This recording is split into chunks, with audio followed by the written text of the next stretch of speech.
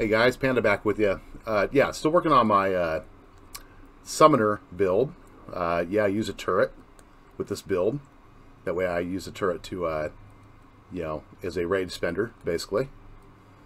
I do rely on 3 Livor Mortises. I have those spec'd into the mage category. I'll show you the tree for them really quick. Now, pretty much on the tree here, on your Gate of Fates, I'd say probably about 60 points starting out, give or take, will get you into what you need to focus on. Honestly, I would focus on, you know, these, your immediate center wheel first, and then focus on these down here because this really is very important first when you start out. Obviously, you know, when I'm coming through, I'm not looking for critical at all, but I'm looking for, you know, cost reduction, some extra health as we come through, and resistance scores, very important here. We come, obviously, out of the soldier tree. You're coming into the Praetorian tree. You want to follow through. I'll come over to this node here. Health globes, very important. Buff and resistance as well as healing you. And you get more healing from the health globes and health globe generation. And, you know, you don't have to worry about that node there. I come up to this one here. Blocking an enemy's attacks inflicts them with weakness. Sacred Oath. You know, that's another important one to come up. I come up this way here primarily. More resistance. I want to get over here so I can come into your Plaguebringer tree, which is, you know, right now really the only tree that's going to, you know, halfway work. You know, some of these nodes, it's questionable if these are actually reflecting on your summons, but it does make a difference. One important thing I want to note here, okay, on the this tree here, really quick. Come here to the block. Any weapon, 6% add a block chance.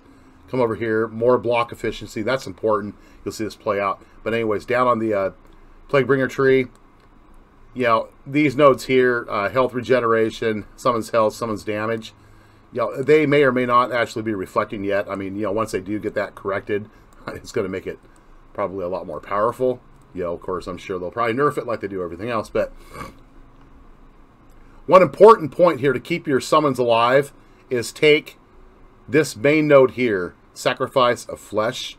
Yes, you are going to sacrifice some of your health, but all your summons are going to take less damage. And if you take these nodes here, they take even less damage, okay? This like totals up to, what is it, I think like 85% damage reduction for your summons. And let me tell you what, they stay alive. I mean, yeah, once in a while you get against something really hard, you're going to have an issue with that. But coming from this tree over here, but coming to your Siegebreaker tree, the reason I come into this tree, block chance and block efficiency primarily. We come over to these bigger nodes.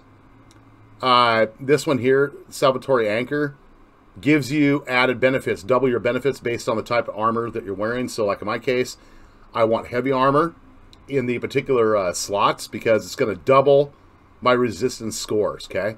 That's why I do that. It adds extra health regeneration. Of course, you get some more block efficiency. Passive dodge chance score. Resistance scores are very big too. This one here, yeah. Okay, yeah. Basically, for every as you stay, okay, stationary, yeah, that one's going to benefit you there. But that's kind of what this one's about here. Obviously, and then over here on the Scholar tree, I'm coming up. Element chance. Cool down, but I came up here because I want to get the max willpower and rage. This one here is very important.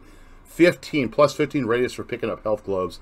That means you're moving around, you're killing stuff. The health globes, when they spawn, are coming right to you.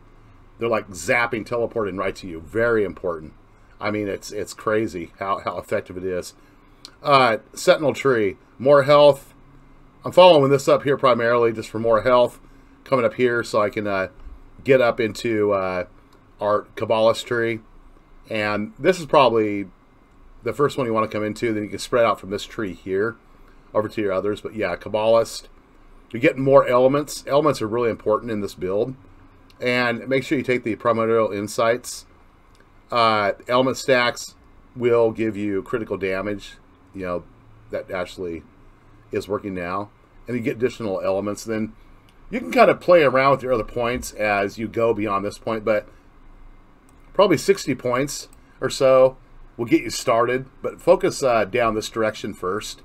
And of course, you know, you'll have to turn your wheels to align up as I have mine set here, okay? I'm pressing level 70 right now. So this has been really effective so far. But I just want to kind of show you, okay, another thing here too, Livor Mortis. This is how I have the skill modifier set. I'm giving him extra damage. This one here, I put this on, makes him become a mage.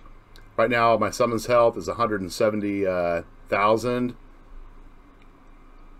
And this is very important on all of them. Use your modifier Generational Grief. This takes part of your damage and puts it over, transfers that to your summons.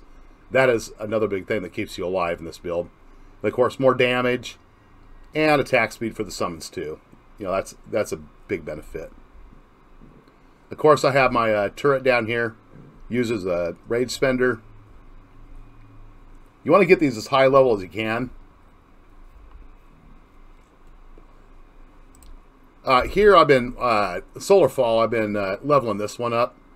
But I have Solar Fall pretty much equipped to where I can move it around, and it's helping out with element damage. You see, it's really important because Solar Fall does all this different type of damage, and you have these percentages here. So, but yeah, you got Fire, Frost, Sacred, Shadow damage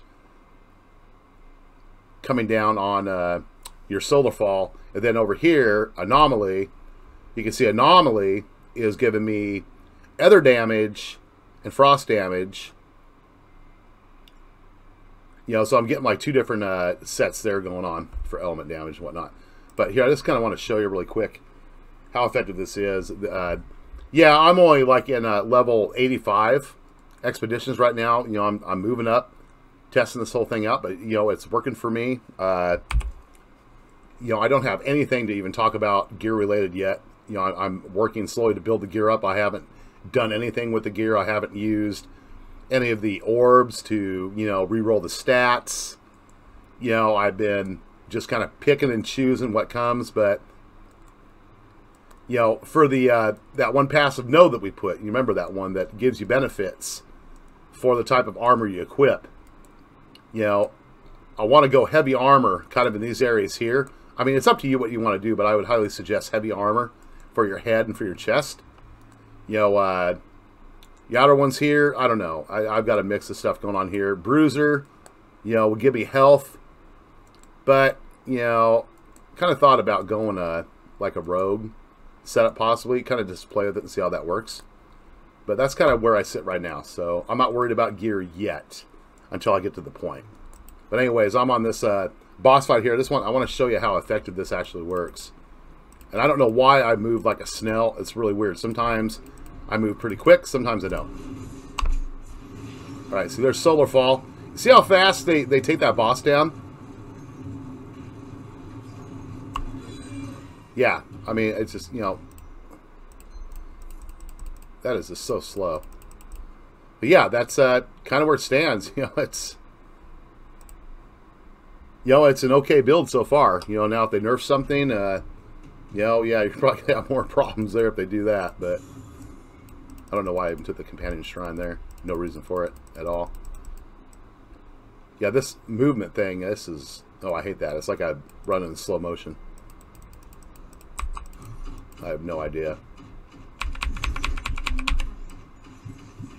Yeah, but get your skills leveled up. You know, figure out what you want and get your skills leveled up. You know, you're going to have an easier time if they're leveled up. This is your microwave from the sky right here. I just love that ability. But, you know, I'm going to experiment and find different things that work. Yeah, I'll tell you what, I have not actually had my minions really die out on me yet. They actually do really well. I mean, you can just stand there pretty much AFK if you want and, you know, just... And with that one passive node, you know, collecting the health globes, yeah, it's crazy.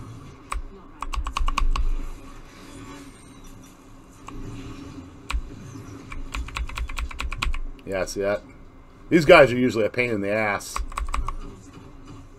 Yeah, he just melted away. Check that out. Look at that. Yeah, but hey, it's kind of what I'm working on right now. So I'm going to keep going forward, and I'll do other videos as I get higher level expeditions to show you guys just how effective this build is, okay? Peace out.